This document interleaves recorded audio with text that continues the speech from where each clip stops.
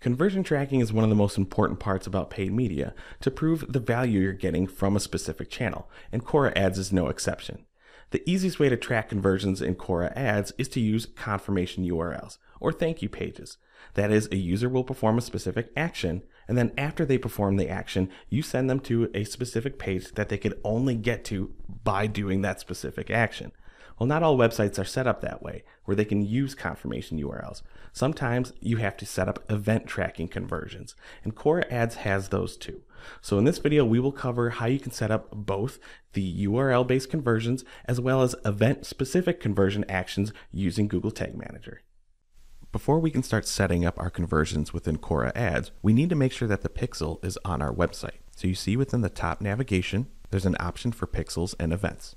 We see the default events you can create that can help you look at specific conversion actions. And we'll get to that. But first, we need to head over to the blue button to set up the pixel. And we see that there are two options to install the Quora pixel. The first one is to install it manually. Quora will give you the HTML code that you need to put within the head tags on every page of your website, or at least the ones that you will want to track. If I go down and click next, you do have the option to start setting up events here as well, but this is also going to be manual. And to me, it's a lot more work. So I'm going to head back again, and I'm going to choose my preferred option, and that is using a partner. From my experience, I have only used Google Tag Manager, and that is what I'm going to use in this demo to show you how to set up the pixel as well as conversion events. So I'm going to hit next, and what's blurred out here is your pixel ID. I'm going to leave this open, and then I'm going to hop into Google Tag Manager. In our case, if I scroll down, we've had the Quora pixel on our website for a long time. But if it's new to you, you would just need to go in and create a new tag. In tag configuration, you can scroll all the way down, and eventually you will find a native option to install the Quora pixel. There also is the magnifying glass up here. You can just search for Quora and it'll show up. But this is the official one from Quora, so make sure that you are using this one. And the first field we will need to fill in is the Quora pixel ID. So we will head back to Quora. If I just highlight over the pixel ID, you see it says copy to clipboard. So I'm just going to click on it and then head back to Google Tag Manager. And then I'm going to paste in the pixel ID. For now, I just want to get the pixel on the website to track all of the page views that we get. We want to set up the pixel as an all page view option to make it a lot easier to set up any URL-based conversion actions. So I'm going to leave the event type as page view and then come down to triggering. After I open up that one, I want to choose all pages. Before I could save, submit, and publish the tag, I would have to enter a name, but I'm not going to do that since we already have it set up within this account. Let me close out of this. Don't want to save it. We'll create a new one soon, but let's head back into Quora. The easiest way for me to know that the Quora pixel is working is to head up to audiences.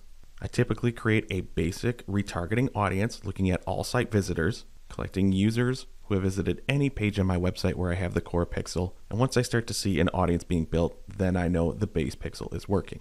If you really want to be thorough, after you set up the Quora pixel within Google Tag Manager, you can look at it in preview mode, visit your website, and see if the tag fires in preview mode before you publish.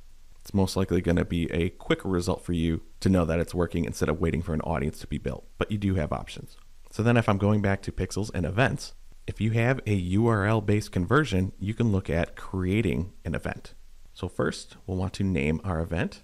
Then you can choose your category, and there's a few different options from pretty generic stuff. So I'm just going to say generate lead, and then we see the URL event. The options are URL contains, URL doesn't contain, or URL equals. Depending on how the URLs are structured for your confirmation pages, choose the option that's best for you, and then enter in the portion of the URL that you would like to track as a goal. And one part I did mention is that it does force you to add in a description. Just had to add in something there just so we can save it. And then we can create the event. So then if I scroll down, we see there is the event that we created. I still call them goals, pretty much the same thing. And there we see this is a custom option. All of the custom goals are going to be URL based. Now, as I said in the intro, not every website has URL-based conversion actions that they can track. So then you have to go to event tracking.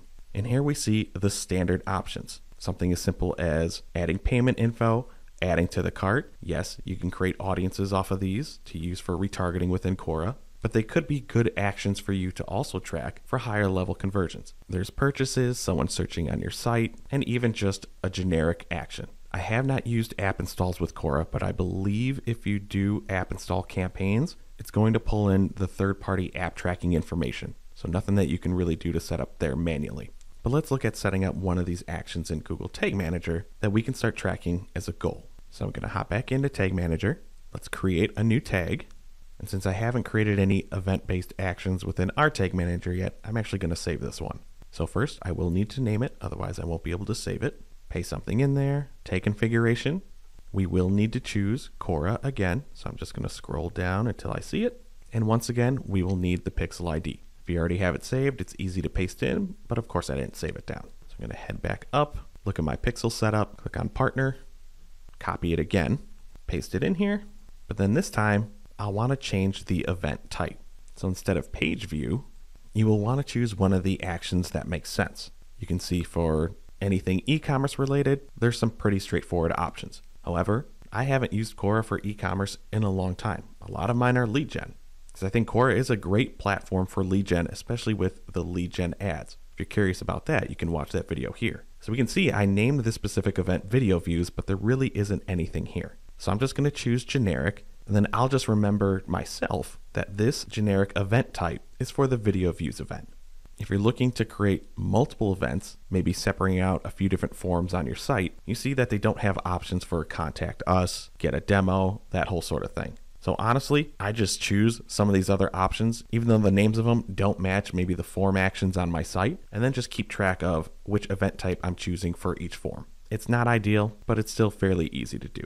So as I leave it as generic, then I want to choose my trigger. This video is supposed to be just about event tracking and Quora Ads, so I'm not going in depth about all the types of triggers that you can create within Google Tag Manager. A trigger is telling Tag Manager when to fire off this specific event action. So I already have a trigger that records a variety of different YouTube view actions. But there are other triggers that you can create. I'll show you some options for when people click on certain elements, maybe specific button clicks. You can create triggers of fire when people click on certain links, maybe external links, or maybe a click to call button.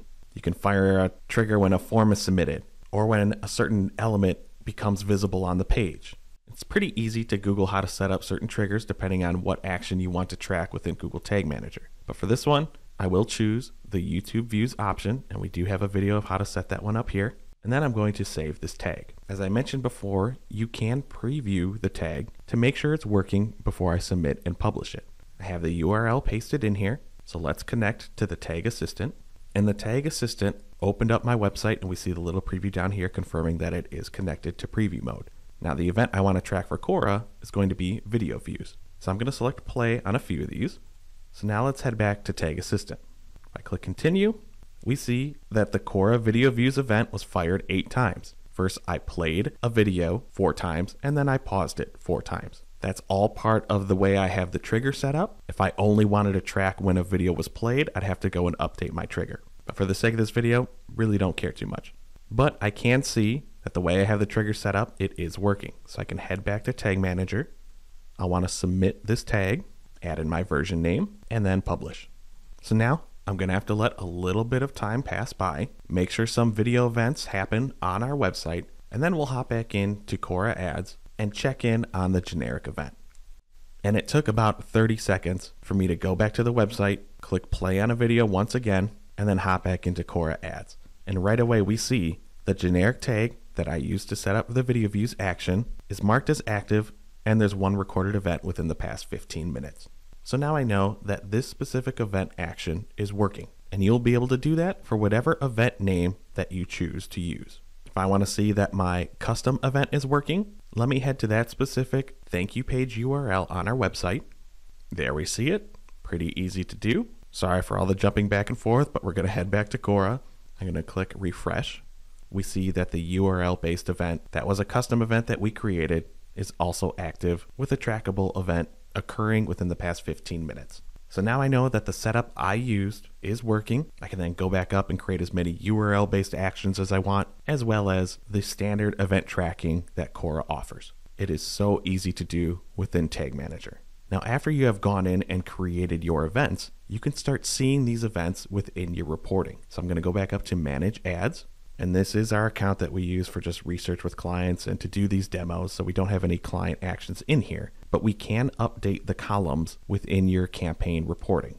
To do that, you need to head to this little circle icon right here, and I honestly don't know what to call it. To me, it looks like the different levers on a soundboard in a recording studio. But you'd want to open this, and here's where you can configure your columns. If you scroll down, you will see there are options for each standard event action. But we also see on the very bottom, as you create your custom events, Quora will add column options for every single custom event that you create. So then I could click on the drop down for each option that I want, and then every single event action will have these options. Similar to LinkedIn, you can look at click-through conversion actions as well as view-through conversion actions.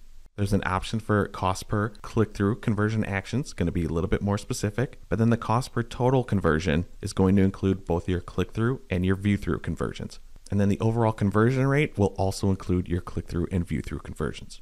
And then to see the video view actions, I would just need to head up to generic conversions because that is the event type we used in Google Tag Manager, and add in whatever columns I want. And those are going to be the options for every single event type. Hit apply to update your columns. And then as you start running your campaigns, you'll be able to see your custom conversion actions depending on which events that you created or used that Quora offers. And once again, that is how easy it is to set up conversion actions within Quora Ads. Whether you use URL-based conversions or you need to set up event tracking, you do have a way to record those events and feed them back into Quora Ads. Even if the standard naming conventions for the event types aren't ideal, you could still use them to track important actions. And I want to come back on app install conversion actions. If you're looking for more information on how app installs work for Quora Ads, you can visit this link right here. I know I didn't mention anything earlier, but at least want to give you the location to go and the page to visit where you can find the information and research it yourself. If you have any other questions on how to set up the conversion action that you're looking to track within Quora Ads, please let us know in the comments below. Thanks for watching our video. If you found it useful, give us a thumbs up below. We release a new video at least once a week, so if you want to see more from the Paid Media Pros channel, be sure to subscribe.